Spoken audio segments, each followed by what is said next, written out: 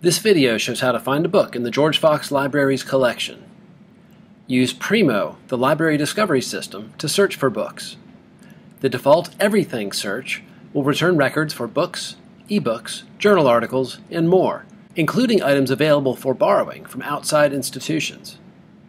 To limit your search just to materials available at George Fox, select GFU. Enter some terms, and select Go. View the search results. You may wish to narrow your search using the facets on the left. Once you identify a book that you want, write down its call number. The call number is a unique combination of letters and numbers assigned to each book in the library collection. Books are arranged on the shelves in order by their call numbers.